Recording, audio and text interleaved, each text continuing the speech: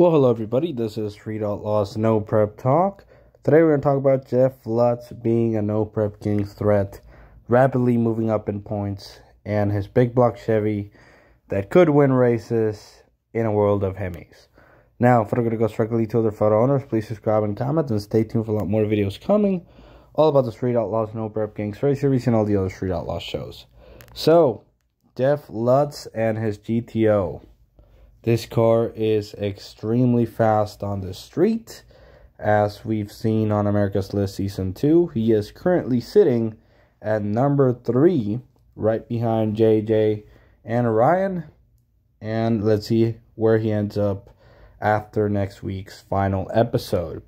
Now, on No Prep Kings, he is sitting, I believe, at number 7 in points right now, right after the Brainerd race this past weekend. So he is running in the grade 8.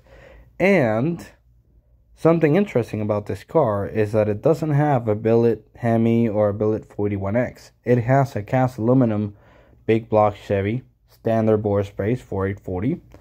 And it comes out being 540 cubic inches, and it has profiler cylinder heads. And it's obviously boosted by twin 88mm turbos.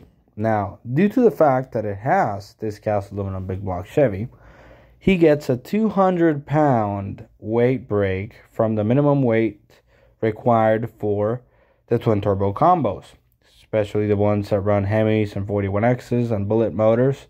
They need to weigh 2,800 if I'm not mistaken.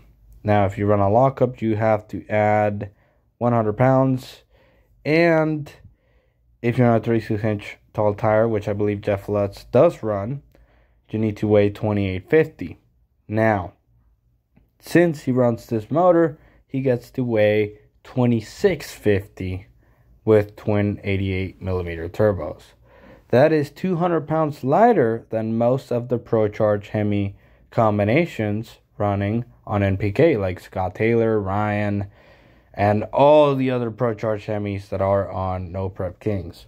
So he is 200 pounds lighter than the most popular combination on NPK, and he makes more top-end power because he is running turbos.